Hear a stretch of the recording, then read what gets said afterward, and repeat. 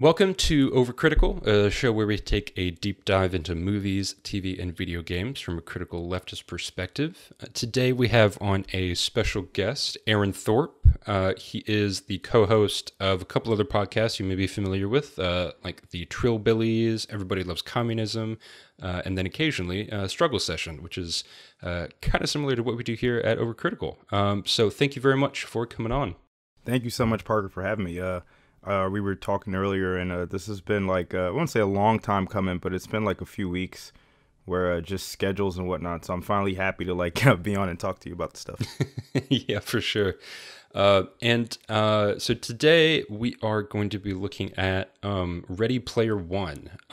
What spurred me to reach out to you, Aaron, was this article on your Substack, spacelight.substack.com, called What May Have Been, Retroism, Nostalgia, and Futurelessness. And just aside from it just being a really good piece Thank you. on those topics, it really reminded me of a lot of the just the way that Ready Player One, the movie and the book, really leans on a lot of references to past pop culture, just sort of like just fill out the texture of it all. And in my opinion, just to sort of give viewers like a whole bunch of chances to like point at the screen and go like, oh, I recognize that, you know? Yeah. Just Easter like eggs, yeah. While I still thought that it was a decent movie, like it was fun, that sort of what I consider like corporate nostalgia-ish really still kind of rubbed me in a strange way. So I wanted to bring you on just to kind of speak about the movie from that angle, about your piece here on Substack. And I guess we can start with what you thought about the movie. I know you said you rewatched it recently. When was the first time you saw it? I think the first time I saw it was like at least a couple months ago. I'm not sure exactly when, but I don't remember if I decided to watch it because there's this book that I'll be referencing because I referenced it in my piece called The Circle of the Snake. I think it's Nostalgia in Big Tech is like the subtitle. And it's by Grafton Tanner, where he talks about retroism in terms of our culture, our media. And he mentions Ready Player One because, I mean, for those who probably don't know, it's a adaptation of a book written by Orson Scott. What? No, it's not. Who is it written by? Ernest Cline. Ernest Cline. Okay, Yeah. so basically, it's a dystopian future where people can escape into a sort of metaverse, which I guess wasn't. I mean, that wasn't a word or a concept at the time, but it kind of is a metaverse, right? Yeah. Like I couldn't stop thinking about like, oh my God, this is probably exactly what Mark Zuckerberg and his ilk were thinking of when they were trying to make the metaverse a thing. Yeah, Exactly. It was not a thing when this movie released. I think it was 2018. 2018, yeah. And the book was Yeah. written even way before that. So it was mentioned in the Circle of the Snake. And I mean, I like obviously if anybody like kind of follows me online and stuff, I'm really into media, but I mean, I don't game, but I mean, just kind of like that 90s, or even though I was born in 1990, even 80s sort of culture of video games and fiction and movies and whatnot. And, I mean, even maybe music, depending. So when I saw it, I got the same reaction that you did, where you are kind of, there's this nostalgia machine, so that's the thing that's going to kind of entice you, right? It's sort of like what Picard, I don't know if there are any Trekkies out there, if you're a Trekkie yourself, Parker, but Picard, which is the Star Trek series featuring Patrick Stewart reprising his role as Jean-Luc Picard. The newest and last season that's about to come out, actually, the last season, they're bringing back all of the classic TNG characters, They're bringing back Dr. Beverly Crusher. They're bringing back Worf. Data is dead, I guess, in this timeline. Yeah. And they're bringing back a couple other people. I think Troy as well, Deanna Troy as well, Riker. And even though I hate that fucking, I kind of hate that show. Like, I'm gonna, like, as Trump said, like, I'm gonna keep drinking that slop because of nostalgia, right? So like, Hmm. but I got rubbed the wrong way, as you're saying, because it does definitely feel like a real, like, an easy trick, I guess, and I mean, we'll talk about it, but there are also some sort of there are also the politics of the film and the way it ends, especially, that rubbed me the wrong way. Yeah. Because I mean, I'll just say it now, because, and we'll talk through it. But I guess at the end, it's this idea that, as they said, this dystopian society, but there's this mega corporation or this individual, right, who has all this power, right, of this metaverse. And in a Willy Wonka, Charlie and the Chocolate Factory, in a Willy Wonka kind of way, there is the inventor of this who sort of leaves like a golden ticket, right? Hmm. And once you find it as a player, and this leads to the events of the movie, you find it as a player, and this is what you get to become the new controller, I guess, of this, right? But that's problematic, because that's like, it's just you know what I mean? That's what bothered me at the Yeah. end. I'm rambling, but Yeah. that's like the one thing that stuck me at the end. So as you said, the kind of nostalgia thing that's just kind of to grab you in the politics of it, right? Yeah. I can see how, like, Ernest Cline and then whoever worked on adapting that to the film weren't really concerned about the politics of how Of this course. looks. Yeah. But like I'm really surprised that more thought wasn't given to that, because like just the start of the the premise itself, it seems pretty like political, like on its face already. Like there's the real world is just really drab, it's dying. Yeah. It's Our almost like post climate change, almost, it seems, right? Or not even post, like, you know what I mean? Like, it's yeah. been ravaged, but society's been ravaged by climate change, almost, it seems. Yeah, like the main character Wade, in his opening monologue, I wrote it down. Like he references the corn syrup droughts and like the bandwidth riots, which are like supposed to be like riffs on like what could actually happen. Like corn syrup, like we like shove corn syrup into everything, and now we don't have it. Yeah. And we're all panicking. We got that, and then we're all addicted to the internet. So the bandwidth riots, we can't get on the internet. And like there's supposed to be riffs on like major natural disasters that could happen in the future. But like the world itself is really shitty. It takes place, most of the movie takes place in like this favela that Columbus, Ohio has been turned into. Yeah. Yeah, which I found a bit weird. Yeah. I just want to say, isn't it interesting? Isn't it interesting? Just making me think that, I mean, I guess maybe that's problematic for me, but it always seems like in these movies, like me as an American viewer, like the slums, they always make it look as if it's some foreign country, right? Like, you know what I mean? Like, to make you kind of like recognize it, as if we don't have slums in America and the United States. But yeah, I know what you're saying. It's very of a favela kind of look to it, right? Yeah, like exactly like you said, like America has plenty of like really poor and downtrodden places that you can crib. They could have filmed that shit in Detroit, man. From. Exactly. But since like the like view of a favela in some like horrible South American country, like that's instantly recognizable to us. That's how it looks. So there is a lot to unpack with the unaddressed politics of the film, and I guess we can speak about that. But like what I really just kept getting struck by were those like that nonstop barrage of references that you see.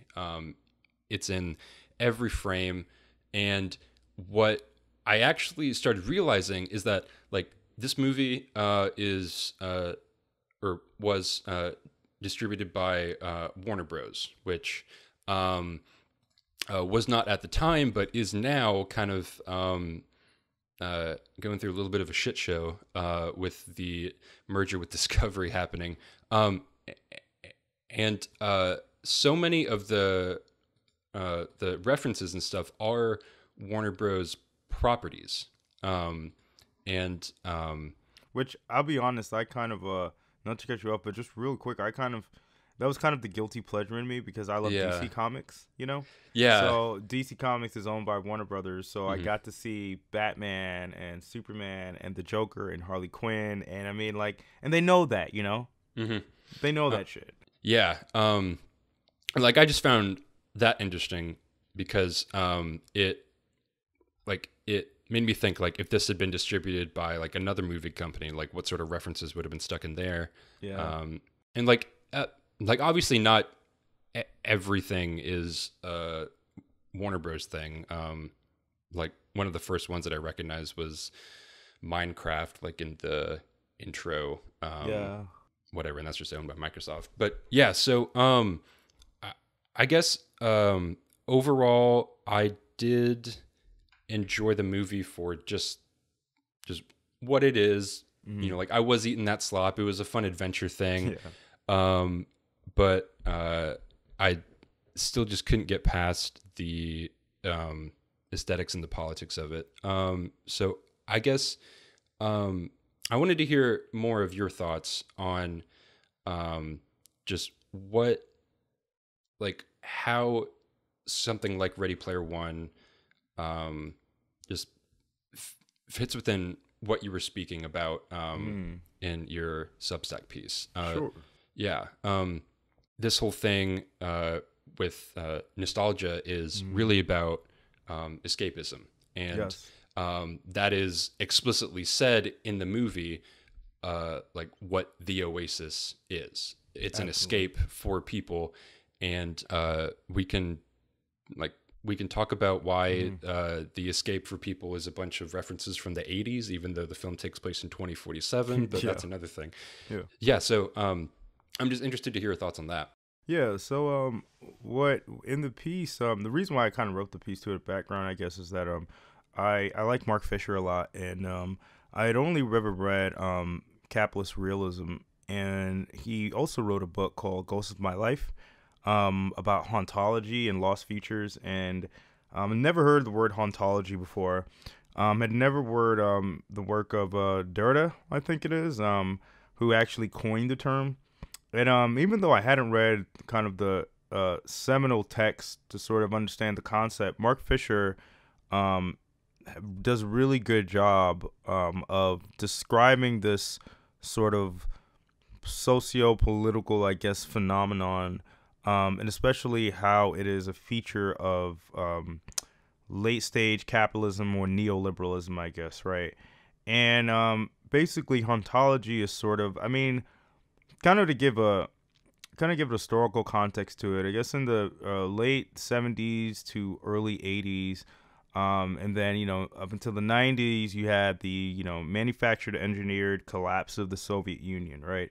And when the Soviet Union collapsed in the early 90s, you basically have what is this how else to say it? This neoliberalism, which is now the dominant sort of the same way the United States is unipolar, neoliberalism, which through globalization, through financialization, through austerity, has sort of wrapped its like tentacle like arms around the world, right? And as Margaret Thatcher said, there's no alternative, right? So Right, yeah, like it was the end of history. exactly, as Yeah. Fukuyama says, it's the end of history, right? So kind of not it's not a novel theory of mine, and obviously Fisher talks about it and Frederick Jameson talks about it when he critiques postmodernism, but essentially I think what you see in the 2000s, this kind of culmination, right? I think 9/11, the three events I think of are 9/11, the war in Iraq, and also the 9/11, the war in Iraq, and the financial crash, I guess, right?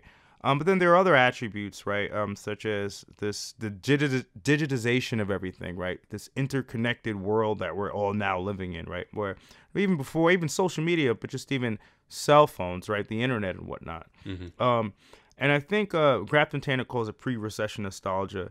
And what I think it is that, you know, hauntology is sort of about what may have been, you know, or what yet exists, you know.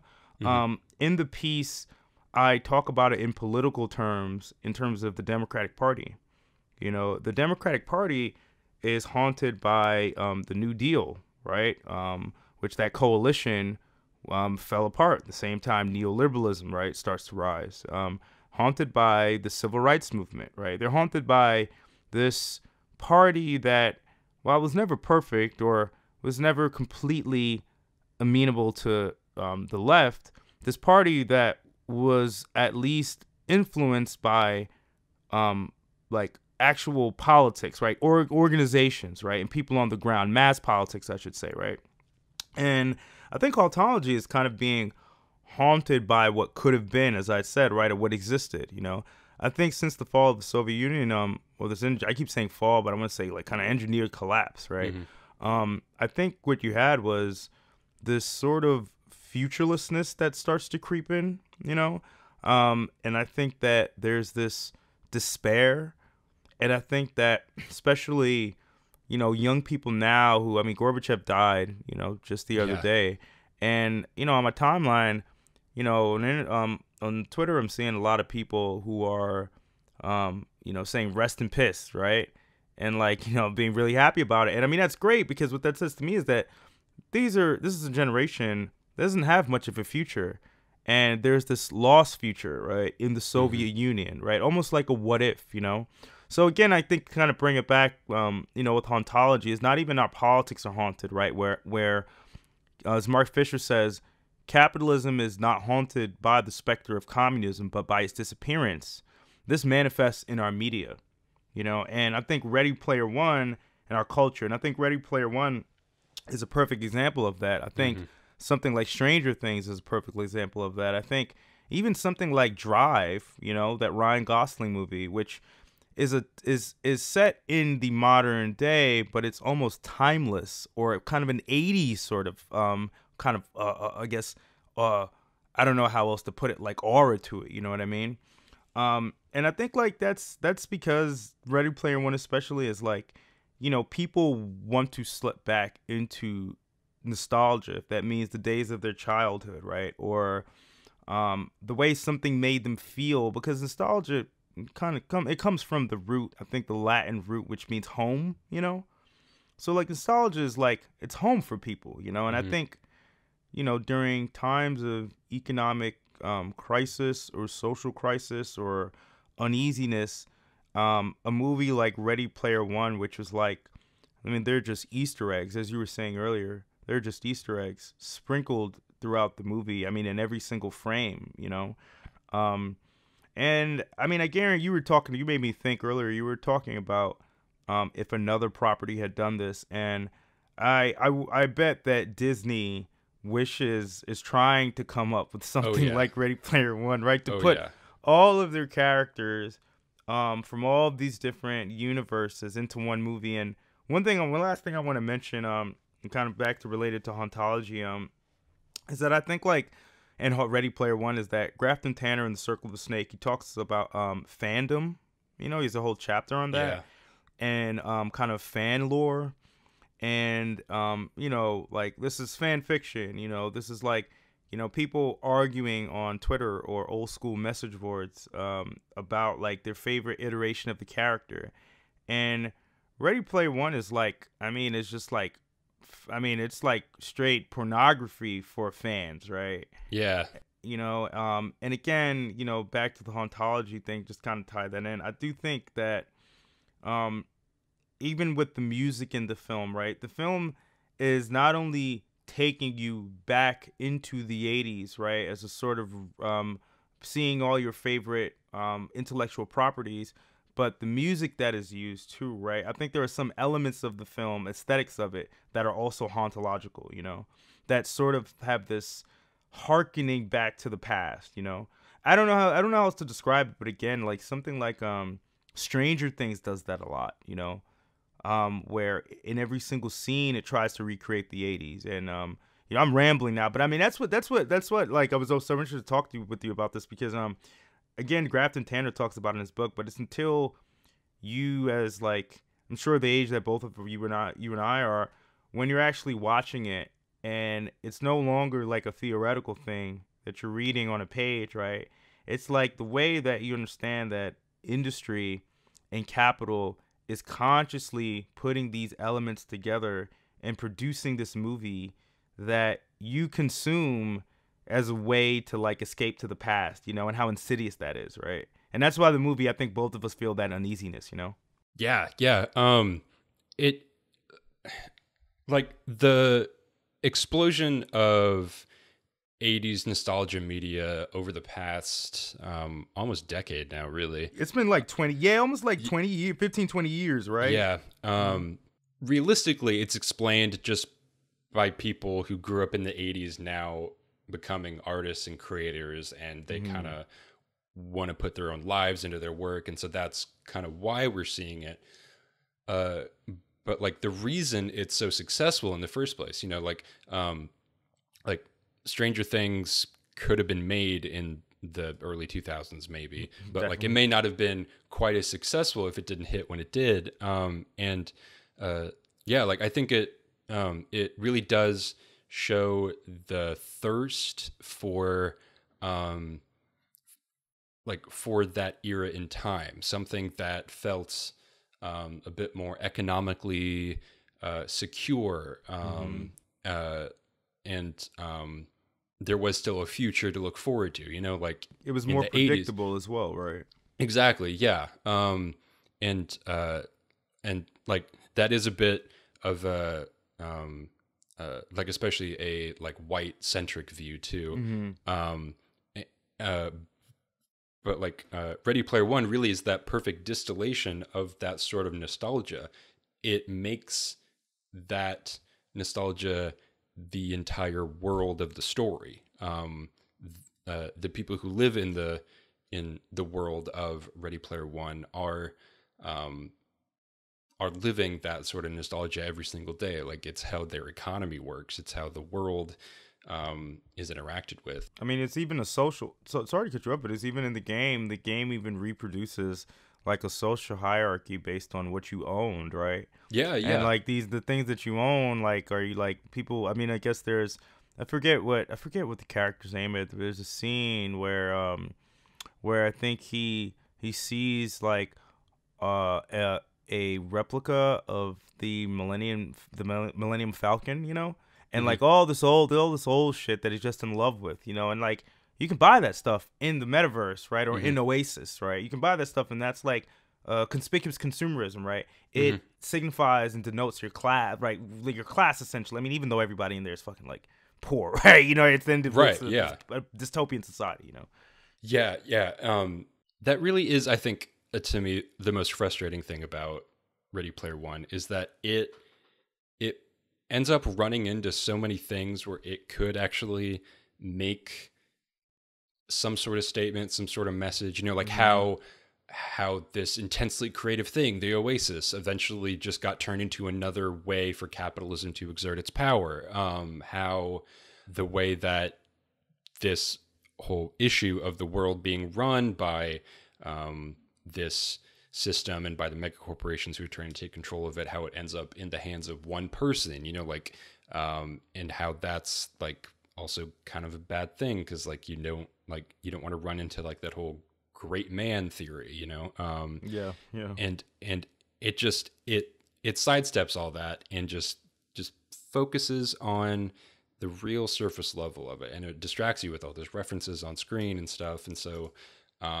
it's only when you really think about it, like now that you're going like, hang on, that's actually kind of fucked up. Like what happened here? Yeah, exactly. Yeah. Exactly. That's such a good point. Exactly. Because like, and I think that's what like, just like kind of really bothered me, because the world that they're living in, right, is like, instead of, I mean, at the end of the movie, if I got the key to, controlling Oasis, I would destroy it, right? Mm-hmm. You know what I'm saying? Like, I think like they try to democratize it or something, basically, right? Is that what it is, or do they turn it off? They kind of take the middle route, and they decide to close it twice a week. That's what they right. do. Yeah, like twice a week. It's like the whole like boomer thing of like, we're gonna have family Sundays or something, you know? Exactly. Yeah, You're only gonna have like 4 hours of TV a week and some exactly. shit like that. It's like motherfucker, Yeah. like, I'm gonna sneak away. I'm gonna find out a way to like watch that shit. You know what I'm saying? Or like, you know what I mean? Play video games after dark. But like, it's yeah, exactly. It's like, yo, instead of just destroying completely, right? And actually like, returning back to the real world, like touching grass, Yeah. right? And like making the real world better.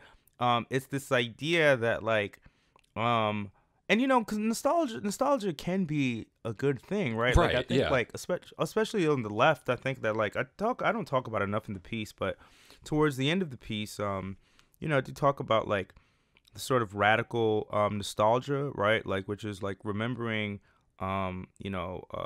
revolutions and independence movements and Hmm. just resistance, right? Of the yesteryear of like, our comrades past. But I think like, the problem is like not being able to imagine a better future, Hmm. and that's like a big thing, futurelessness. And I think like, that is the problem like with the film, right? Is like in this futureless future, and again, I know I got to turn off the political part of my brain when I watch some of this stuff, right? But like, Right. if the whole point is that people are well, I don't want to say subjugated, right? And made to be passive, right? It's a spectacle is what it is. It's kind of like the Debordian spectacle, right? It's like meant to make you passive. And if that's like clear in the movie and kind of motivates all of the plot, all of the, events in the movie, then why not destroy it at the end, Hmm. Yeah, yeah. Like I do agree with you there. Like nostalgia isn't inherently a bad thing. Mm-hmm. From a political perspective to an entertainment perspective, like it does have value. It's really fun to go back and revisit things that you haven't seen in a whole lot. But like in this movie, it can really be used to just kind of just provide that sort of escape and that distraction of like, wow, times are really good then, instead of Yeah. using those memories to push forward to make that future out of this futureless present that we live in. And yeah, the ending really was another cop out in that way. Like it wasn't like they didn't want to make that really hard decision, like really either way. So they were like, we'll kind of like, we'll shut it down every Tuesday and Thursday, like, Exactly. yeah, like it's a local restaurant or something, and the owner just doesn't want to like Yeah. run it on a couple days a week. Yeah. Yeah, yeah. Or like it's like, like an MMORPG, or like a, like a first person shooter online, first person shooter that needs maintenance, Right. like twice a week. Right. Gotta It's get, scheduled right? maintenance. Yeah. Yeah, Yeah. yeah. Yeah. Another thing you were making me think about too that you had mentioned, I probably should. Another thing I could talk about more, should have talked about more in the piece, or maybe in another piece, is like, the way nostalgia like is whitewashed. I Hmm. mean, like literally, like kind of like, you know, um, the past obviously is remembered differently by everybody. So like, even if you enjoy a certain time or a piece of media, just thinking about power dynamics at the time, right? Like, what position were black people in? What position were women in? What position were LGBTQ people in, right? And it's like, I think, I mean, this is kind of like something that's been talked about, since 2015, and I don't want to get too much into it, but like, Trump's slogan, "Make America Great Again," is not even something that's unique to like the Hmm. conservatives, right? And having this idea of this idyllic past with this neat racial, sexist, social hierarchy, and economic hierarchy. I mean, Biden also, and other Democrats also appeal to, even Bernie, Hmm. right, has appealed to this idea of "Make America Great Again," as if, there was ever a point in which this country was like great as a Right. qualitative term, Yeah. right? But like even Bernie, Biden, of course, like, well, we gotta bring everything back to normalcy, right? The Obama days, Hmm. right? And then Bernie is harkening back even further, which, sure, dude, like, I would like him to be the next FDR. Sure, I would like a sort of new deal. But I mean, at the same time, the Federal Housing Act, right, which is basically the foundation of creation of like suburbs in the United States, you had black soldiers, GIs, that were left out of that, you know? So, I mean, even like, you know, certain New Deal programs, social programs, black people were excluded from them. So, I mean, even if and that's not a nitpicky thing, but if I wanted to be nitpicky, right, I could say that, hey, like, that wasn't a great time for everybody, right? So, like, nostalgia definitely is like, you know, this very insidious thing. Like, you know, I'll tell you some funny. I was watching, I love Trek, and I was watching I think that every podcast I go on since I've become a Trekkie, like I make a Trek reference, at least like one Trek reference, man. This is the second one I think I've said, but I mentioned Picard, but so I love TNG again, and I was watching it. It's the first time I was watching it, the first season, awful, and dude, there's this fucking episode, man. I cannot remember the name of it. This show came out in this show came out in late 80s, like mid to late 80s, right? Yeah, yeah, around that. This is like late 80s. This is like late 80s season 1, right?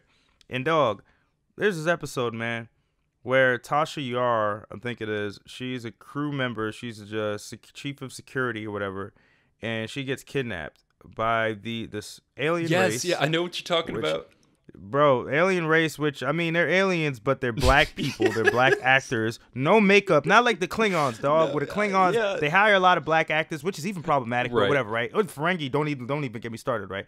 But, so, it's just these, like, literally, like they look like Birth of a Nation, D.W. Griffith type kidnapping this white woman, taking her back to the planet.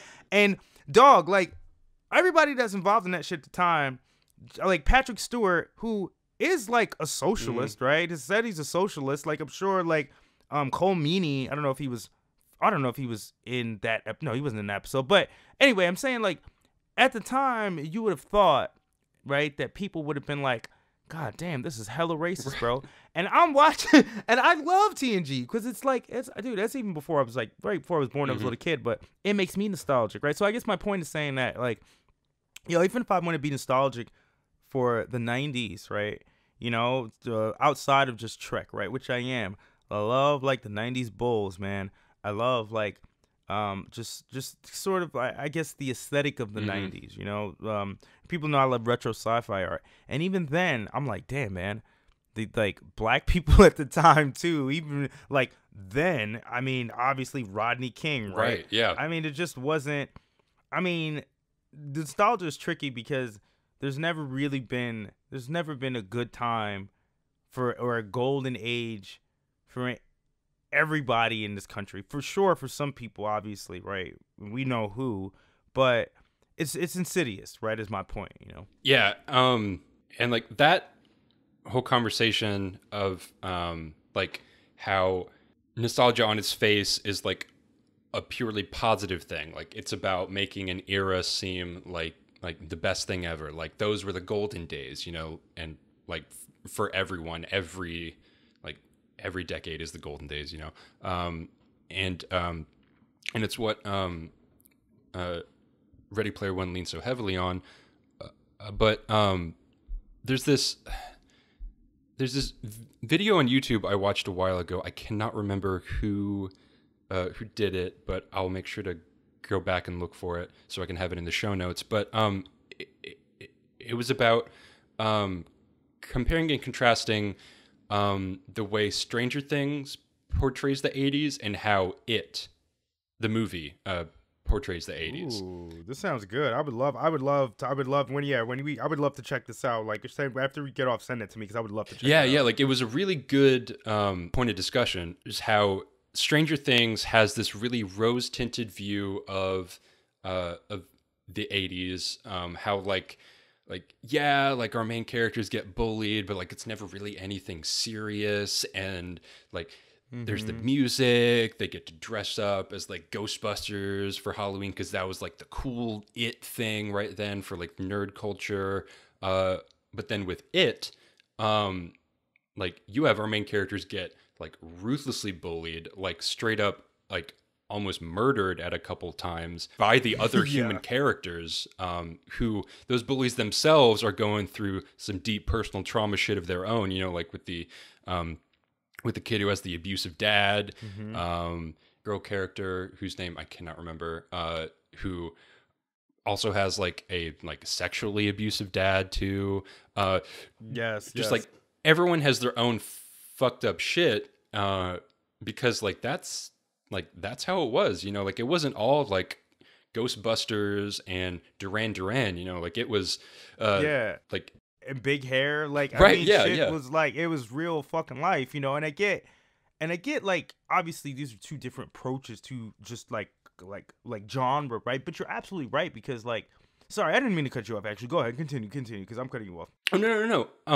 The main point that I remembered from that video that I again really found applicable to Ready Player One is that it really takes the former approach, the Stranger Things approach, and it only views like the good times in that really positive light, and specifically just through pop culture. There's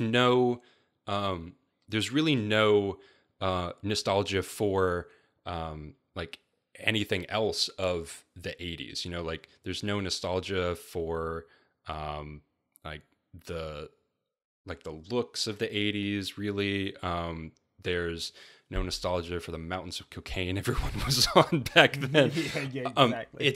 It's all about what movies came out, what characters and other franchises spawned out of the other intellectual properties that got influenced by those things. Like it's all viewed through just what sort of pop culture was manufactured there, and not through anything like, I guess, more tangible, I guess is the right word. Yeah. Like pop culture is still like super important. There are a lot of like really important films and TV shows that definitely have their place in an examination of a time period, but like there were like real people who did real shit. Like you mentioned Rodney King the other day, like he was a huge part of that era. Exactly. And obviously a movie like Ready Player One isn't going to reference Rodney King. Exactly, exactly. But like, you're making me think too, like how like culture at the end of the piece that I wrote, because I spent like, like, I don't know, like a week or so writing this piece. I read this book, and I had no prescriptions for how to deal with futurelessness, how to deal with this culture of recursion, Grafton Tanner calls it, where it's repetition. We're seeing remakes and reboots, right? And prequels, even, what I would include in that, right? And how do we get out of that, right? How do we snap out of that? And I found this piece by Marxist theorist Stuart Hall, and it's called Deconstructing the Popular. I think is what it's called. I think that's the full name. And the piece is basically about how on the left, I guess these are my words, but I think on the left, we have a tendency to look down on popular culture, or mass culture, I guess we would say, because, in a kind of Gramscian sort of analysis, I guess, it's cultural hegemony. It's besides like, the police beating the shit out of you. It's like culture is how the ruling class disseminates ideas, right? But Stuart Hall says that, people can watch something and take from a piece of media things that feel true to their own lives, Yeah. or things that are false, things that are pandering to them, right? Like, people aren't stupid, I think this is obviously why, like, people like certain representations or depictions of the past and other people don't. I think that, like, maybe this is not a great example, but I'm thinking about, as I'm talking, Euphoria. I've never seen this fucking show. Yeah. But this show, I know, has created some debates online, I remember, because people were like, yo, are kids really doing that in school now? Like, I didn't fucking do that in school. Like, it seems that this show reminds me of like a sort of Kids. I don't know if anyone's ever seen that movie. It's really hard to watch, but this early 90s film, I think Rosario Dawson's first role, and there are probably a bunch of other actors in there who went on to do great big things. But it's about these kids that like get fucked up and party all the time and do awful things to one another, right, and themselves. And I think that like when people try to remember like the past, they end up or watch a piece of media, but even talk about the past to get specifically. I think people like to put in things that, the things that they recognize, things that are familiar to them, like they don't have this sort of overarching perspective of like what the past really was. And God, I forgot what I was saying about God, I've talked myself into a circle. Sorry. No worries. Well, like it's like how how people, like, I don't know the exact saying, but the gist of it is that people won't remember what you said, but they'll remember how you made them feel.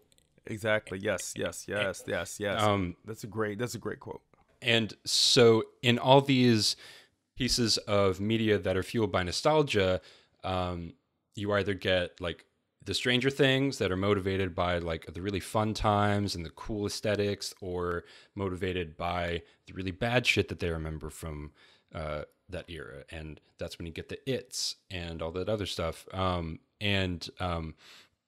Yeah, and so like with something like Euphoria, I graduated high school in 2012. I was born in 94, so like I'm not a Gen Zer, but like I'm on the tail end of the millennial era. Well, I definitely wasn't a party kid by any means. I'm pretty sure nobody was doing the kind, or well, not nobody, but not as many people as Euphoria makes it out to be. Exactly. I think the same, and I know it depends on where you grew up and blah blah blah. But I feel like it's a show that's a very 90s, 80s type of, almost like reminiscent of Satanic Panic. Your kids are gonna go out and listen to rock and roll and do drugs type of shit. You know what I mean? Yeah, like every character is involved in like the worst shit imaginable. Like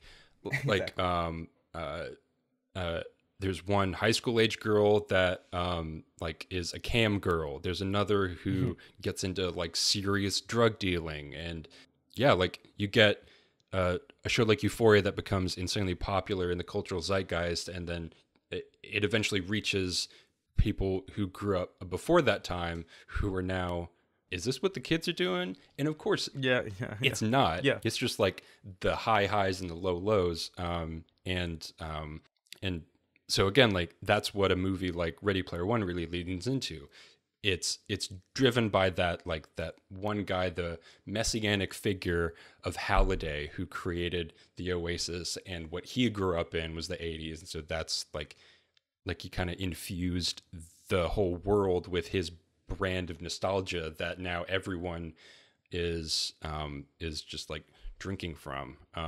Exactly. Yeah. And you know what too, I remember now as you were talking, I remember because you touched on something too, is like, it's basically like sort of the past, remembering the past and trying to stitch it back together, especially if you're doing something like Ready Player One. Like, of course, you're going to draw on big cultural tokens that people recognize, but it's sort of like a show like Stranger Things.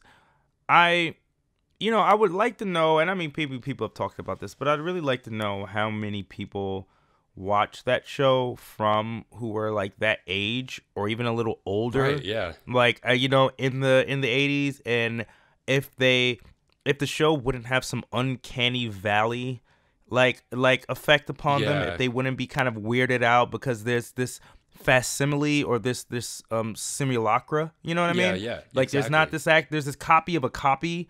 Like, you're trying to represent the past, but it's also through this very distorted consumerist sort of window that, like, oh, well, this song is playing, well, this show is on TV, well, they're dressed like this and this and this.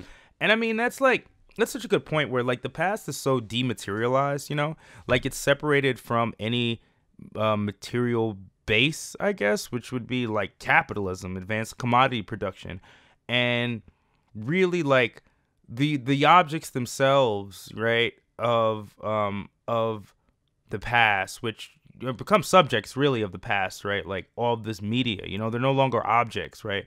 They are things that are acting upon us and acting with their own free will almost. But it's like it's dematerialized from like what was actually happening at the time, Mm-hmm. like what were various peoples going through, like what was the curve in the arc of history, I guess, right?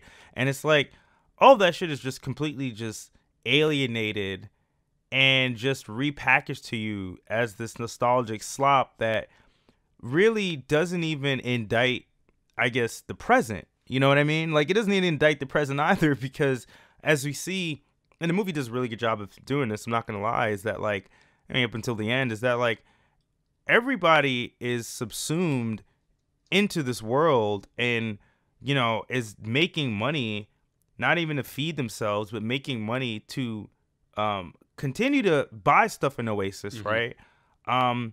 Because there's nothing out there. It's not even a sense of futurelessness. There's no present even, right?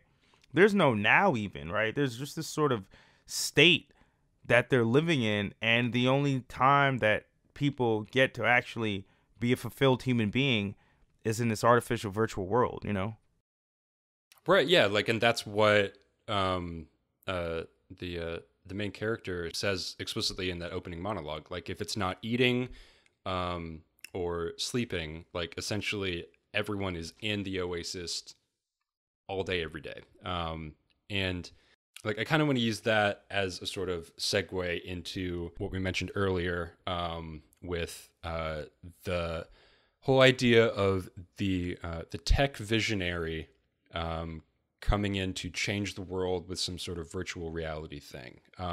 Now, like we said, like, Mark Zuckerberg and the metaverse, like, that wasn't around in 2018 yet when Ready Player One released. But it is so, like, so applicable to what the movie is really based upon. And it's like, obviously Mark Zuckerberg's metaverse in his lifetime is never going to be anything close to what we see in the movie, Yeah. The Yeah. Oasis. Like, if anything, we are decades and decades away from that sort of, like, If ever, right? Yeah. right, yeah, like, if ever, if the sun doesn't swallow us up before then. But yeah, just like, how in Ready Player One, the Oasis is made kind of, from a benevolent side. Like, James Halliday is shown to be, like, just this really socially awkward, like, autistic coded, genius in tech who just wants to make something that everyone has fun with. And then you get the main villain of the movie, Nolan Sorrento, who is the businessman who is trying to come in and corrupt it. There's a flashback of when Sorrento was just an intern at the Oasis company, and he's trying to speak to Halliday about, like, how there can be, like, pay tiers of users, and he's interested in making a profit, while Halliday is just interested in, like the fun video game aspect. Like, he doesn't even respond to what Sorrento is saying. Yeah. He just says, like, "Hey, this is a great latte you gave me," and then he turns back to Yeah. the computer. And whereas someone like Mark Zuckerberg, he is almost a sort of amalgamation of Halliday and Sorrento. He is both the socially awkward, weird tech guy, while at the same time being that really just cynical businessman who's just trying to get people to, like, to get everyone to use his product. And I really wish that Ready Player One hadn't come out yet, because I would have loved to see how that would have changed things, if it had been made after this whole metaverse shit. Yeah. Yeah. Yeah. I mean, like the whole like I mean, in the movie, like again, I think, well, I guess I didn't mention this, but I think obviously in the movie the Halliday is sort of like, this analog of Zuckerberg, but also people like there are elements of like Steve Jobs, right, and Yeah, yeah. Elon Musk, right, and Jeff Bezos. And the way I mean that is like not because these are like um men who become incredibly influential in technology, but also um uh sorry, technology, but also like yeah, but they're also, I guess, men who have this vision of the future. That's what I'm trying to say, right? They're Yeah. futurists, right? Yeah. So I think like this idea of like utopia, is something that like that obviously Halliday, this Oasis is a utopia for him. I mean, it's called the Oasis, right?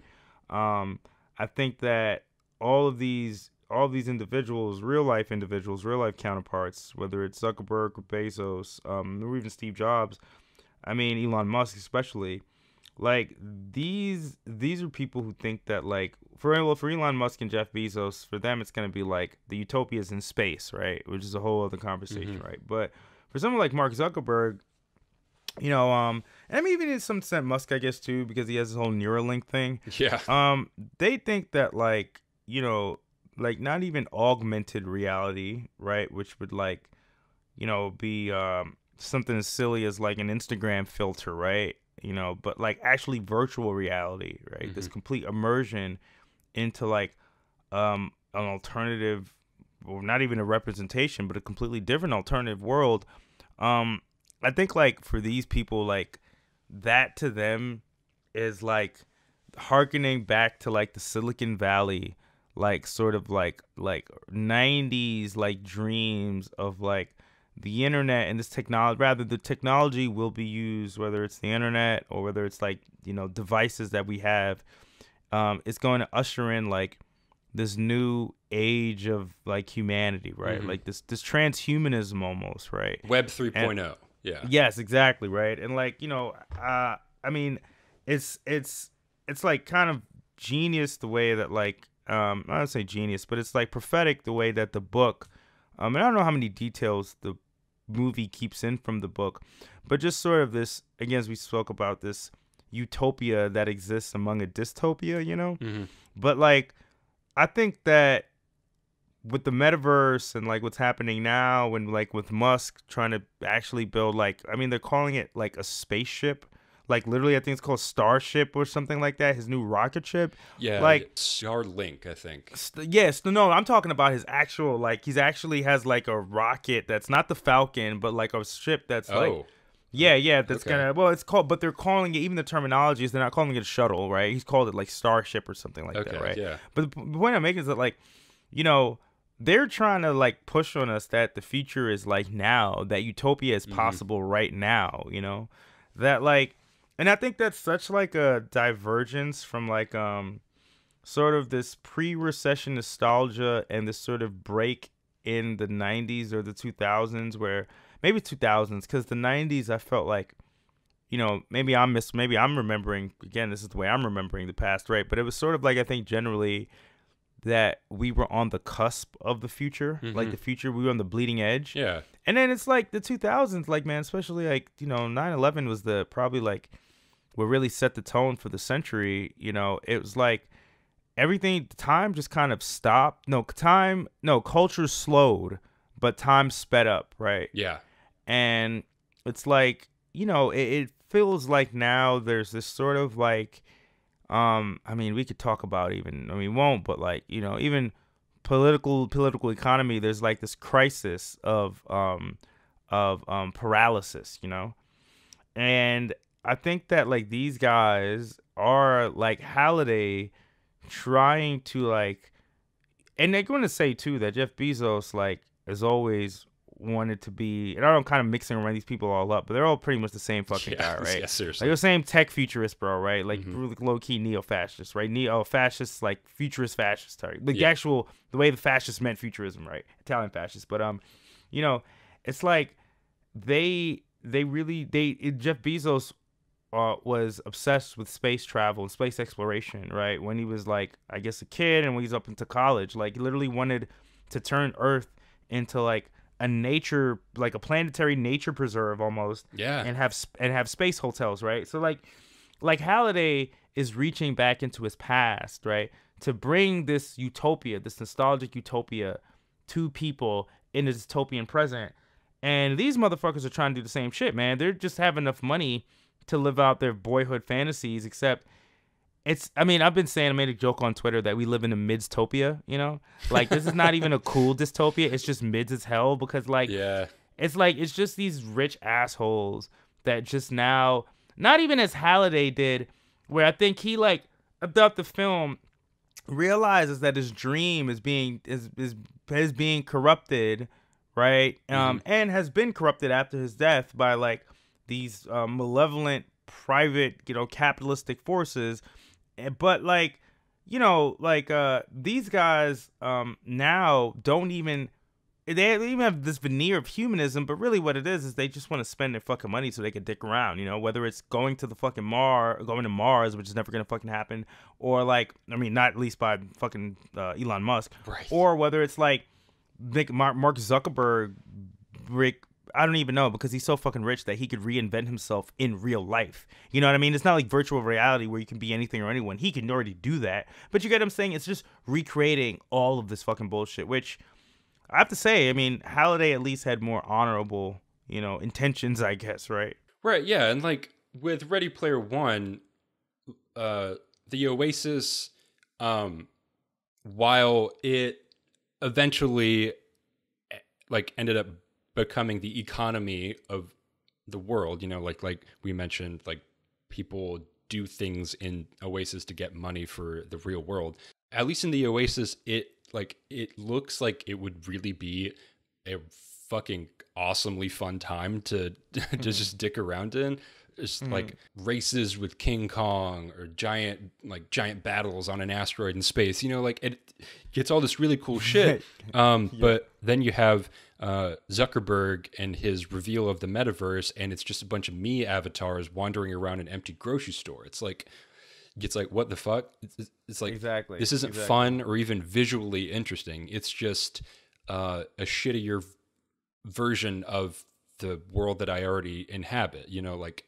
Like instead of actually going to the grocery store and getting things, I gotta strap on a headset and pretend to shop in this empty store, eventually to just have things delivered to my house ostensibly later, instead of just actually going to the store and having it right then, Yeah. And, like, with Zuckerberg himself, like, he doesn't really even want to reinvent himself. He has always seen himself, like, at least aesthetically, as a sort of like Roman emperor. The way he wears his hair, the screenshot of his, like, new avatar that he released, like, after the initial metaverse release, and everyone was like, this looks like shit, dude. Like, he beautified, he yassified it a little bit. Yeah, like, he must have, like, walked down to that department and just, like, whipped those guys up and just like, make me a screenshot of, like, a Roman market and make a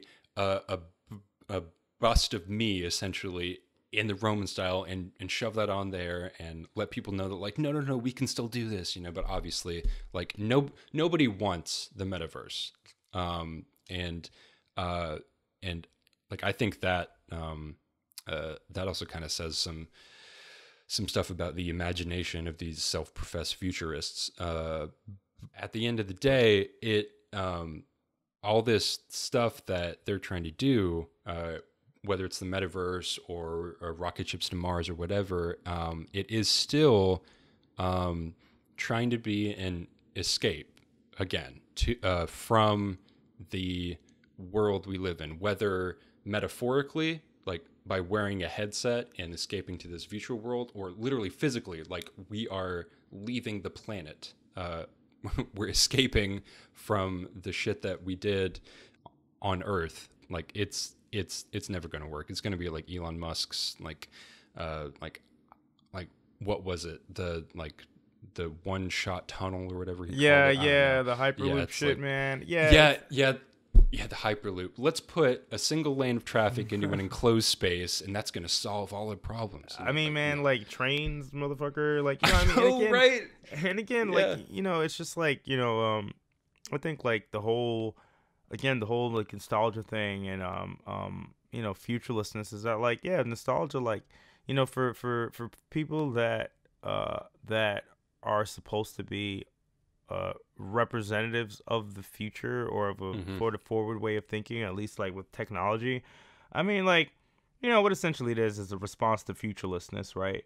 To Mm-hmm. kind of like get people excited about tomorrow, which, I mean, I'm not a complete doomer. I do think like I wouldn't, else I wouldn't be like, Right. a Yeah. communist. But, I think at the end of the day, like, the left has to sort of form its own sort of revolutionary culture, because I mean essentially what we're talking about is culture here, right? I mean, we're talking about Mm-hmm. this movie. I mean, outside of even, I mean, it is political, but like it's one thing to organize which I mean obviously is like, it's that's paramount, right? But like, I think like through that organization building like a robust culture that can depict um fair and honest and accurate representations of the past, but they can also imagine a better tomorrow, is something that like the left is like, um, I mean, some days I feel like it's sorely lacking, and then other days like I feel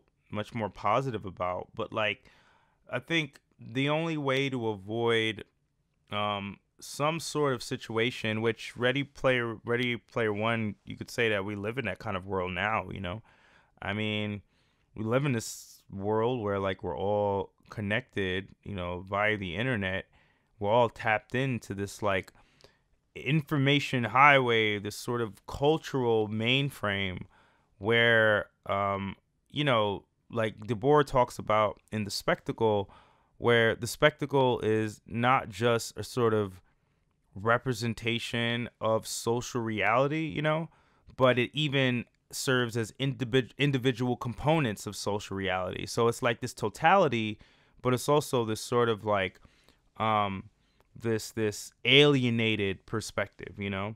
So I mean, like, we're already kind of in that. And I think the only way to sort of, I mean, there's no really going back. That's why I guess at the end of the movie, right? Like, it couldn't be just log off, right? Like, Mm-hmm. I can't really just tell people to just log off. I don't think that's even what I'm suggesting. Um, and in the movie, I guess like I can understand why, if it's unthinkable for me, right? Not entirely unthinkable, but just incredibly difficult, then I could only imagine for the people writing it. They can never imagine logging off, and maybe that's not necessarily what needs to happen, but I do definitely think that like, you know like I kind of end my piece with saying that there's no refuge in the past. Mm-hmm. And there's this famous quote, I think it's from, oh man, I can't remember, is it from Arundhati Roy? I don't remember who it is. I don't even know if I'm pronouncing her name wrong. I'm sorry if I am, but it's this quote where there's a better world waiting for us or something like that, like I can hear her. And it's like, Mm-hmm. nah, dog, that's like bullshit too, right? That's like this utopianism, in the socialist tendency sort of definition of it, that is again dematerialized, right? Mm-hmm. Like, it's like we have to make it. And the only way I think that we can do that is like, I mean, obviously the organization is a different podcast, but the organizing, but like, is imagining a better future, right? And I think that Mm-hmm. really comes through like culture, and that's why I think it's positive. I'm rambling here, but just to kind of finish out, like it's important. Like I mentioned in the piece, like representation. Mm-hmm. You know, in media. I mean, one of my favorite Star Trek is Deep Space Nine. Um, Yes. Yeah. Love the and yo, space. dude, it's so good, right? And it's like, it's because I mean, for me, and I think for like, I mean, any black person that watched it, it's because you had this show. It's like at this point, like, I don't know, back then it's like 40 years old or something like that, 50 years old, something that like, you know, starred like a white guy, various white guys, for the two shows that came before that, but were beloved, right, Mm-hmm. for decades by people. And then you have this black guy come in, commanding a black station and raising his black son. And, that was like Afrofuturism, right? That was like a depiction of the future, centuries away, in which black people had like kind of rose above the bonds of exploitation and subjugation. And yeah, this is a show about the future, but you could even say that about like any piece of media that does race bending, right? Where they switch Mm-hmm. the race, or where they have representation, because like, I think for people, this especially for young people, like this is about imagining, even if it's not consciously, imagining a different society, right? Imagining a better future, right? And not sort of relying on these predominantly white, cis het, male depictions of the past that leave so many people out. Because I mean, if you don't know, I mean, I know this is like a trite phrase to say, but if you don't know your past, then you can't even imagine a future, right? Mm-hmm. So, yeah, I know I've been rambling, but yeah, man, that's why, like, I think, like, I like this movie, because of what my interests are, but it's also, again, very insidious, so I gotta, like, take it with a grain of salt, you know what I mean? Yeah, yeah, and like that's that's why I do this podcast. It's why I called it overcritical. Hmm. Because like especially with a movie like this, like it is meant to be a fun, visually exciting adventure. It like I don't think anyone involved in the making of this movie was trying to like make any sort of political statement one way or the other. No, definitely not. Uh, but it is still important to like really dive deep into this kind of storytelling and see what we can learn from it. And yeah, we may have to be a bit over dramatic, over critical about it, but that's how we learn from it. And to your point,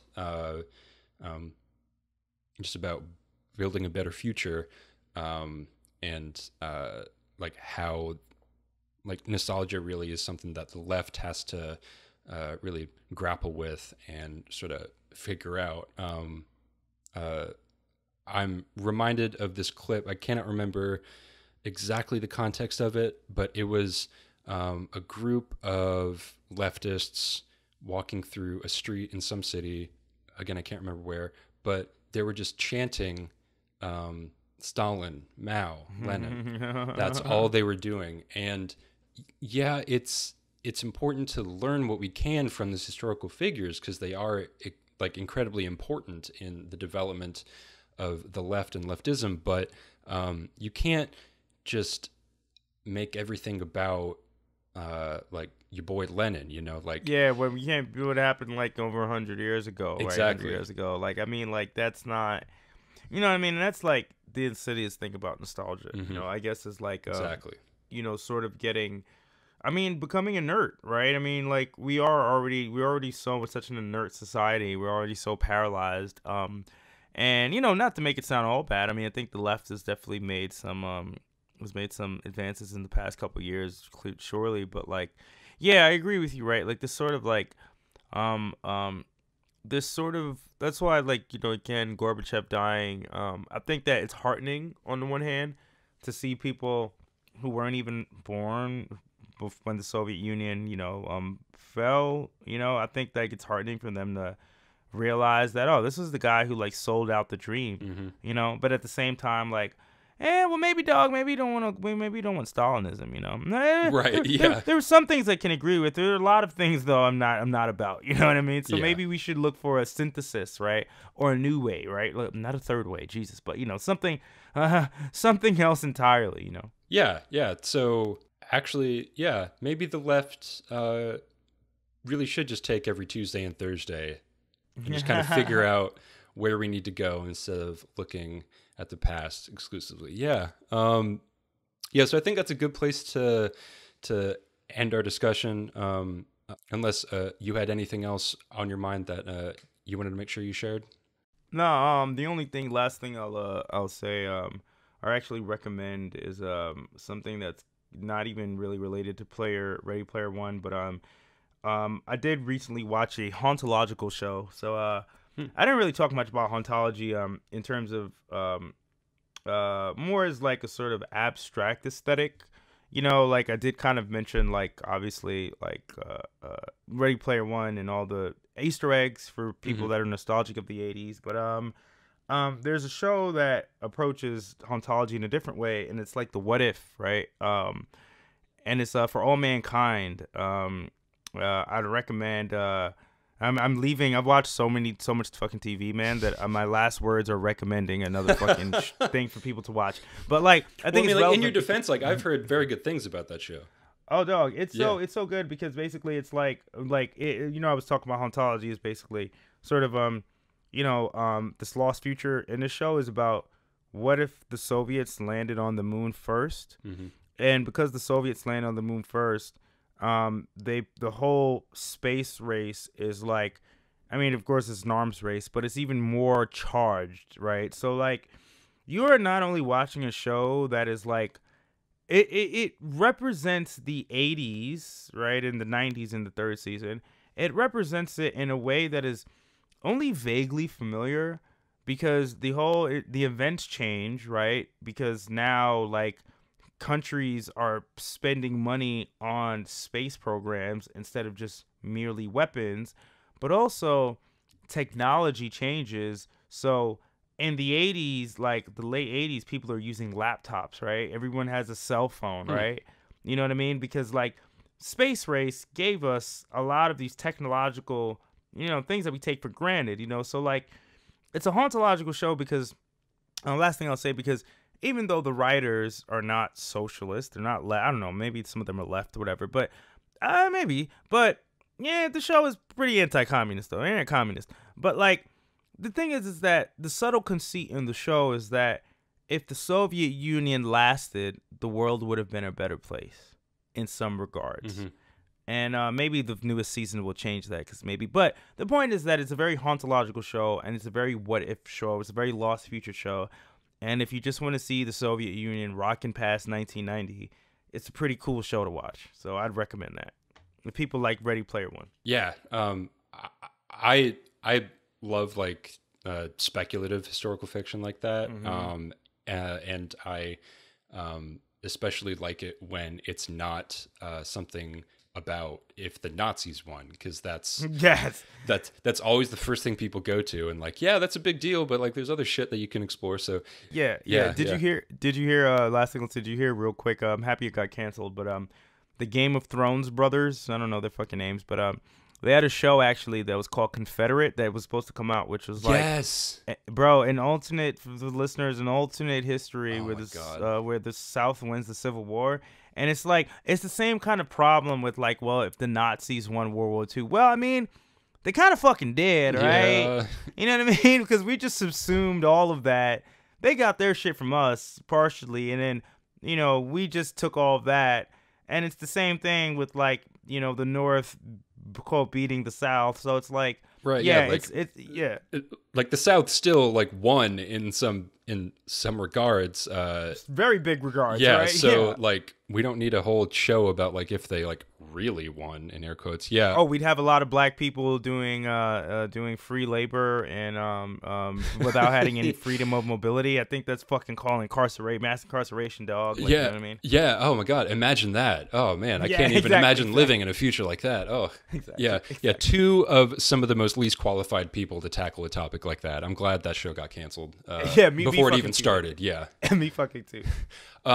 Yeah. So Aaron, where can people find you and your stuff? Yeah, sure. So first of all, people can find me at Twitter on Borg Posting. This is like, I don't know, man, my 6th or 7th and last account. I'm not doing this shit again. That's Borg Posting, another Star Trek reference, BORG Posting. And yeah, people can check me out on the Trillbilly Workers Party. Everybody Loves Communism, and especially Everybody Loves Communism. We're trying to get more patrons and just listeners with patrons especially. That'd be nice. And I just talk with my comrades Jamie and Jorge about communist theory, about the news. We just actually have a new series called Lost Futures about science fiction media, whether it's literature, film, or TV, even science fiction concepts, and Struggle Session again, which is very similar to this podcast, where I'm with Leslie and my buddy Jack Allison, and we talk about Star Trek. We talk about comics. There's a Sandman episode that just came out that I wasn't on, unfortunately, because I was in New York.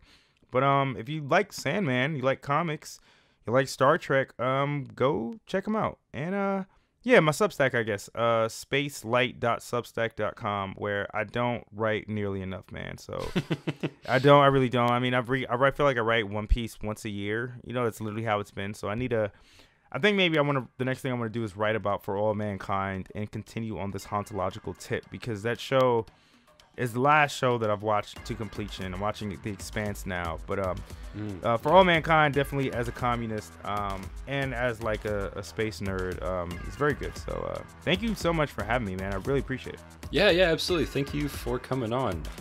You overcritical listeners out there, make sure you go follow him on Twitter. Trillbillies, Everybody Loves Communism, Struggle Session. But yeah, thanks for listening, and we'll see y'all next time.